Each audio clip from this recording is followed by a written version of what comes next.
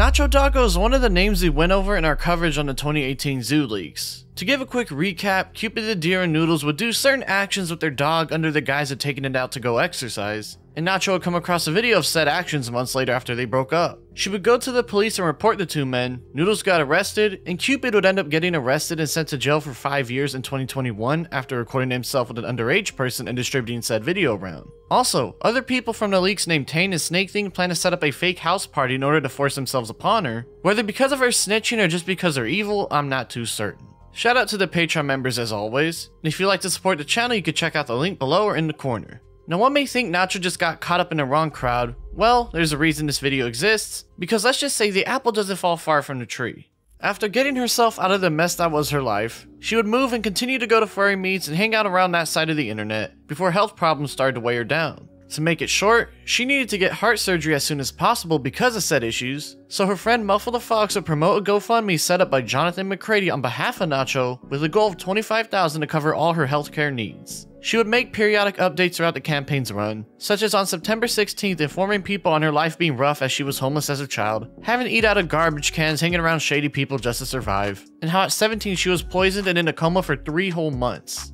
More talk about her being displaced from her family at 11 years old, and how no matter how smart she was in high school and college, she was screwed from the get-go with bad credit and America's healthcare being so bad, and more about her pitiful life basically. On that same day, she was able to update people and inform them that she found a host family in Germany and that the doctors over there were willing to perform surgery on her at a lower cost than in America, plus only having to pay half up front instead of the full total, alongside an email from said clinic saying they just need more info from her but are positive they could help her, with the coroner showing her full name to be Rebecca Scott. She would make more updates about hitting the quarter mark of the campaign so far, another about donations in September being worth double, and another saying the exact same thing now with an update about her move to Germany alongside the respective paperwork showing it as such. The final update would be thanking everyone for helping reach the $25,000 goal, and that she'll be going under surgery on October 26th, which is just a week later, again expressing their gratitude for those that helped them out. Alongside the GoFundMe updates, Nacho would also post updates on her Twitter, such as stating on September 10th how she was entering end-of-life care at the ripe age of 26 because she can't afford healthcare in the United States, and how during the beginning of the GoFundMe, Germany approved her for surgery earlier and cheaper than the US, and that they take payment after instead of before.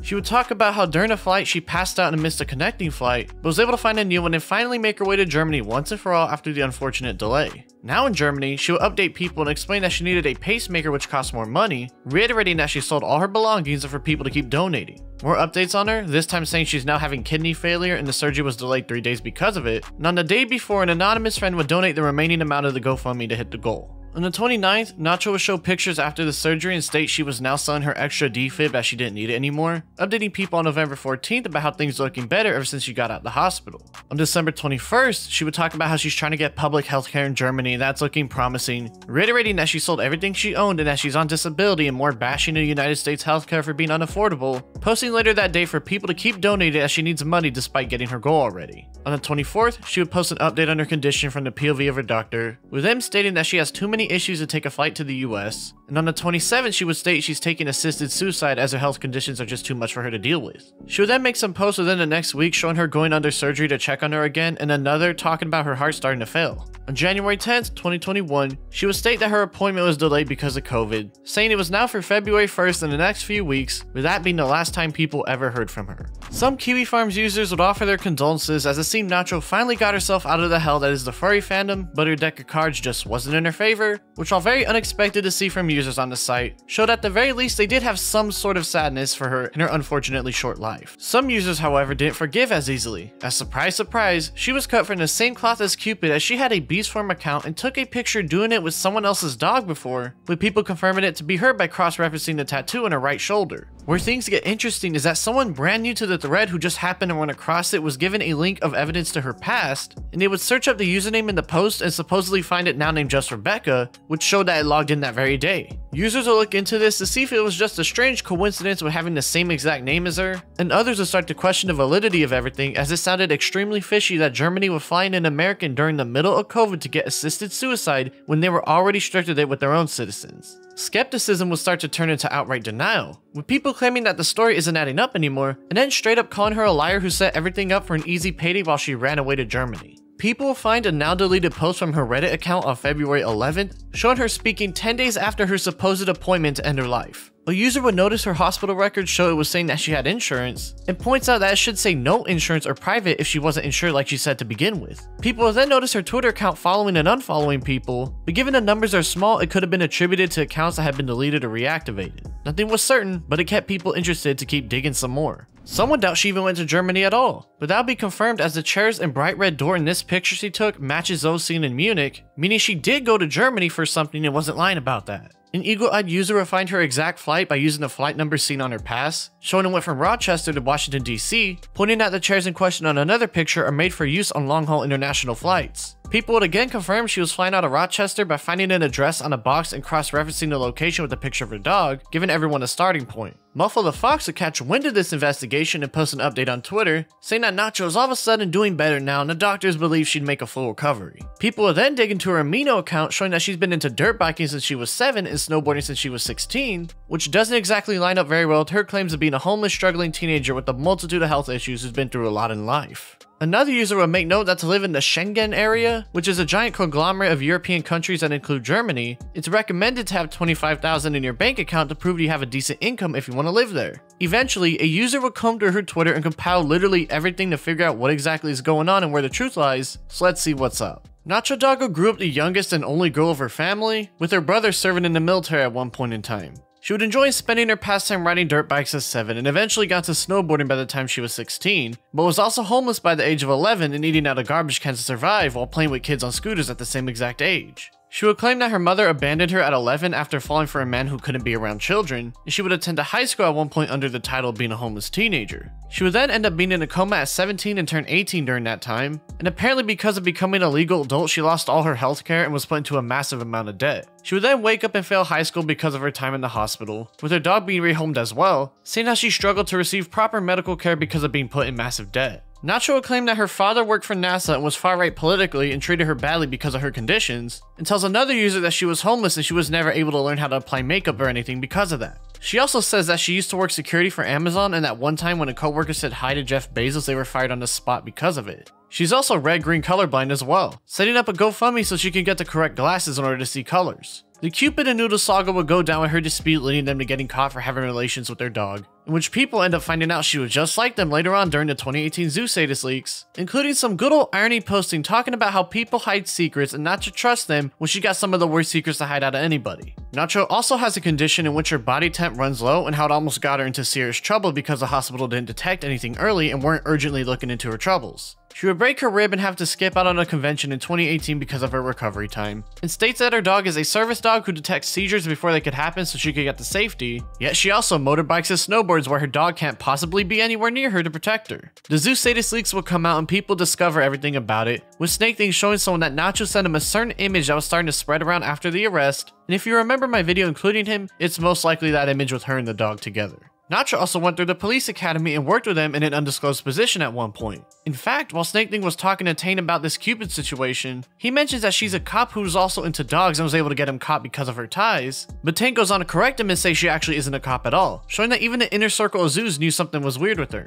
Months after the leak, she would bring up the topic of zoos in almost a weird defensive light, and again brings them up saying she never knew they existed until the furry fandom despite literally being one herself with hard photo evidence. She also shows for the first time that she's planning to sell her fursuit at one point, and given her past, it's very gross to think about. In March 2020, Nacho's 25 years old in this Twitter post, then in September 2020 she states twice she's now 26 years old, but then in December 2020 she posts she's now 27 years old, which makes no sense at all. She also has a serious respiratory condition called COPD, and is also immunocompromised as well to the surprise of nobody. She was also on SSDI for healthcare reasons and had to quit streaming for money on Twitch because she lost it after they determined she was making too much money before having to reapply for it a month later. But literally on the same day, she would then say she lost her healthcare coverage and ever since then can't get any work ever since it happened. She's also now a certified professional dog trainer who works for a dog academy nearby and was currently training a dog to help with autistic people. Nacho would end up getting a tooth infection after breaking a tooth from a fall when she had a seizure, eventually got it fixed sometime later in June 2020. She also took a rubber bullet to the leg according to herself, yet if you look closely there's no actual impact zone from the bullet, and given the plentiful amounts of photos on Google there is, it's very strange to see it missing. In August 2020, she would state she's actually been putting off dental care because of the cost despite getting her teeth fixed just 2 months prior, and she was also brain dead at one point during her coma before miraculously recovering from a literally unrecoverable state. She also comments on yet another story of a furry being outed as a zoo,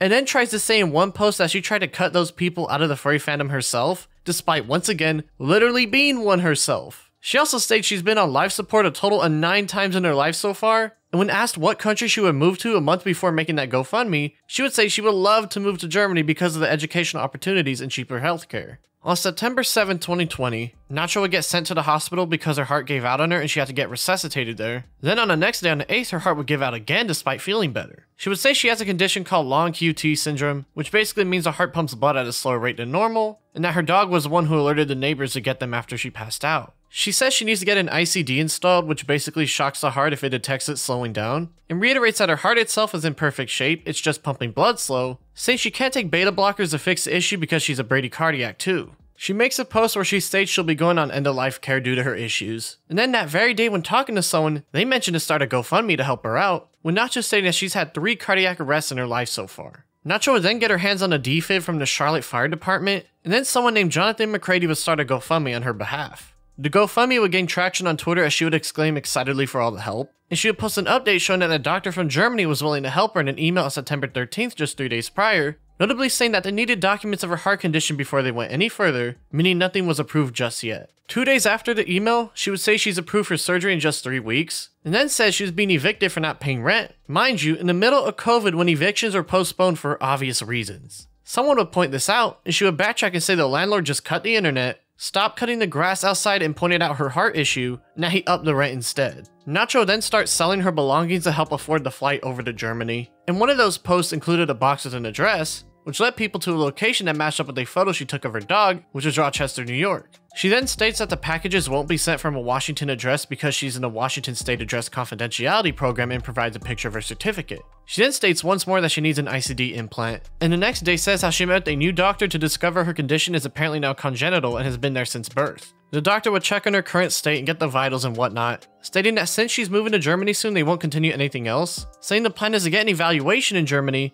continue her current anti-epileptic and inhaler medication, and to be careful when flying. On the 19th, Nacho would state that the US approved of her surgery on October 24th, but that Germany approved it 3 weeks prior and that they collect payments after the surgery instead of before. However, a day before on her GoFundMe, she also states that she made a down payment for the surgery, which contradicts what Germany apparently does. She would state she's eligible for Medicare and Medicaid, and was instead on an unknown state-based low-income healthcare program during this ordeal. She was also very ashamed for having to start a GoFundMe to get the surgery, was also promoting her Cash App and Venmo in the comments during the whole time it was running. In fact, her Venmo shows her paying her dog groomer on September 21st despite being extremely poor and needing to save as much as she can to fly to Germany soon. Despite just learning about her heart condition, her dog is all of a sudden trained in detecting heartbeat irregularities in her body, and she also says she had polycystic ovarian cancer, which literally does not exist at all. Nacho posts saying she's looking for cheap clothing to get by during her 6-month stay in Germany, before showing a pic flying out of Rochester. She would then make a post saying how she missed her connecting flight before passing out, in which the pictures are that of the Chicago City line.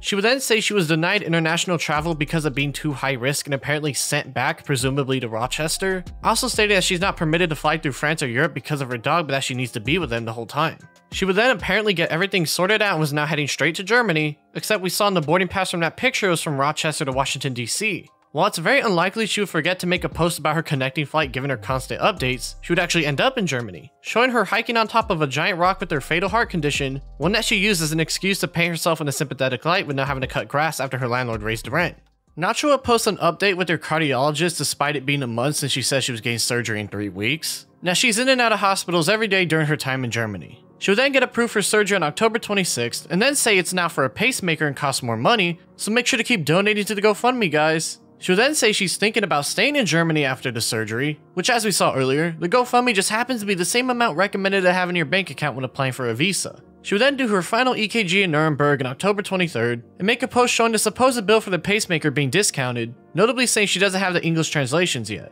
A German user will point out that this isn't actually a bill but rather a paper stating the prices for something will be relatively the same across most hospitals so the patient knows, along with the other two being that no insurance will cover it due to being a pre-existing condition and that she can't travel to the US because of it. Nacho would then say she now has a kidney infection and that the surgery had to be delayed. Oh, but now it's actually kidney failure and she needs to be put on dialysis. She then says she's been on and off dialysis throughout her whole life and she's now on a 3-day antibiotic plan to help with her kidneys. The next day she travels to do stuff with immigration after having an appointment with him, and says that an anonymous friend donated the remaining money on the tab to get to the goal to GoFundMe. She would then go under a successful surgery for the pacemaker ICD combo package on the 29th, while stating that she has to be limited on payments because of her kidneys, only for the next day to post about how her kidneys are all good now and she even passed the stone in the process. She then posts an update about how her heart is now working a lot better than before and she can now walk and stand without passing out. Despite this condition being since birth and going around on dirt bikes and snowboards for the past decade of her life with no issues. Oh, and dancing too. Nacho then posts a picture where she went to a wedding on December 5th, and another that same day drinking beer despite the constant health issues she seems to have. She also had to use the ICD on December 18th to kickstart her heart after it started to slow down on her, but also a day after she was exploring around despite a serious health issue that just happened. Remember to donate to the GoFundMe, by the way. It may have covered her visa, but she's struggling with all the money and still burnt through her whole life savings to get to Germany. She then says that she's getting disability payments now, with an insurance message that basically translates into saying she won't be covered by Germany's healthcare because it was already an issue she knew about before applying. She also had a heart infection now too, which delayed her surgery alongside the kidney infection as well. Nacho would then make a post on December 24th about her health issues deteriorating, yet if you check the date on the image, it was from October 27th before her surgery, so of course it would be bad. It's an old photo. She would then spin this into her message saying that she'll be doing assisted suicide because her health issues are just too much to handle anymore, stating that she's going to be in a meeting with their doctors as they disagree with their course of action. She goes on to remind people that she's made of glass and pretty much everything is wrong with her body, and now states she's an orphan despite stating earlier her mom left her and her dad being well alive during this time. Nacho would state that she's getting a catheter in her heart now and the German healthcare will now cover her despite the earlier statement, but she now has nightmares from taking the pain meds after the surgery. She then states how she just lays in the hospital bed waiting for the approval to move on and that the doctors told her she'll never be able to recover and work again and that she will die soon. She would then say her appointment is located in the Netherlands and is now scheduled for February 1st before going silent on Twitter. She would then make that post on her Reddit account but nobody would catch it at the time as it was deleted. And after finding out people were looking into the situation, Muffle the Fox would make a post saying that she's all of a sudden okay living her life in Germany, that the doctors believe she'll make a full recovery despite telling everyone that they were ready to help her with their plan to move on. Someone would scour the website Husky owners for any info on her when they would run across a reply by Nacho Doggo on an account. Clicking it would lead them to the account Dog with the Butter with the profile ID 14982 and a hyperlink. Using the same exact profile ID but changing the name to Nacho Dog leads you right to Dog with the Butter, meaning that this was her account on Husky owners, and it was seemingly active all the way until Kiwi Farms found out, as it hasn't been touched since that post was made on the site. Sometime in late 2021, she would also straight up delete her Twitter account for anyone wondering if she was dead or not.